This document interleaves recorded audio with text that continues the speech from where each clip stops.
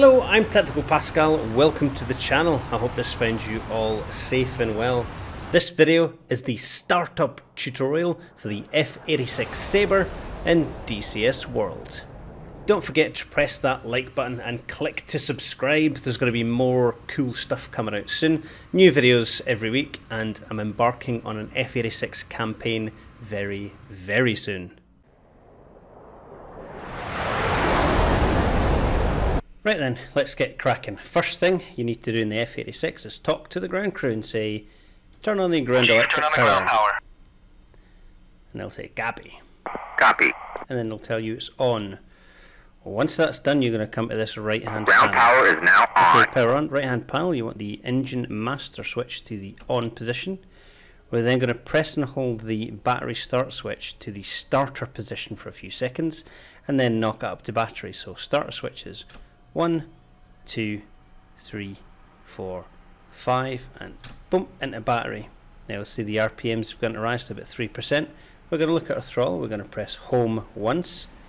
That's going to bring the throttle to the idle position. And then that's about 9% there. As we can see, we're going to press home again, and that's going to bring it to the idle cutoff. Now we're going to shut the canopy. You can either left control and C, or right click the switch. That's the canopy closed, and then of course turn on our oxygen. Don't want to suffocate. We're now just going to watch. We can see that our hydraulic pressure is low. We could activate the alternate power switch, excuse me, the alternate hydraulic switch, but we don't need to because we're going to wait for the engine anyway. So engine's spilling up, the exhaust temperatures are getting back into the green, the fuel flow is fine, hydraulic pressure is building. Now the reason we need that is because at the moment our flaps are in the, our speed brakes are in the out position. So we're going to close our speed brakes by pressing B. You can't see them from here, you can get the ground crew to tell you, ask your wingman, but I've put them in so they are now in. And then we're going to deploy our flaps ready for takeoff. So we'll see them going down there. Now it's F on the keyboard, or it's this handle here next to the throttle. Now that we're on our own power, we're going to tell the ground crew to turn off the ground electric power. Turn off the ground power. And that they're going to respond, Copy. Roger, or copy. Our wingman's over there. Ground power is now off. Okay, ground power is now off. Now, we've still got the hydraulic pressure warning light on. To reset that, we just left click this button here. And that resets the hydraulic warning light.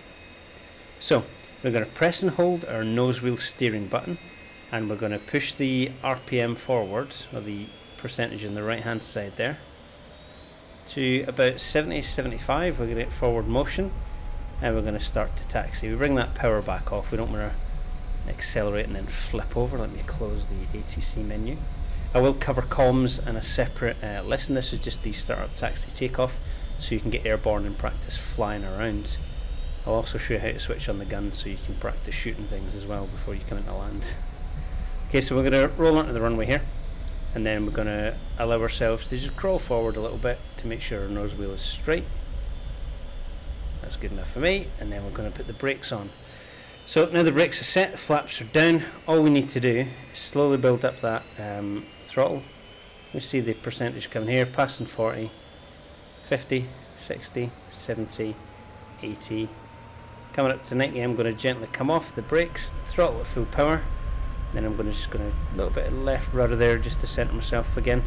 Then I'm watching the speed now, so speed's over here. We're passing 20 knots, 40, 60 knots, 80 knots, 100 knots. We're going to rotate at about 140 to 150. So that's 120, 140. So we're coming past 150 now. Rotate. We're going to gently rise. Positive rate of climb. Gear comes up by pressing G or dragging the handle up. And then we're going to bring flaps up.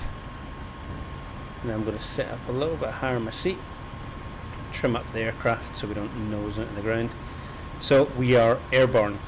Now that's it for actually getting airborne in the F-86. It's nice and easy. If you wanted to activate your weapons, you're going to look behind the stick and find the gun missile dial.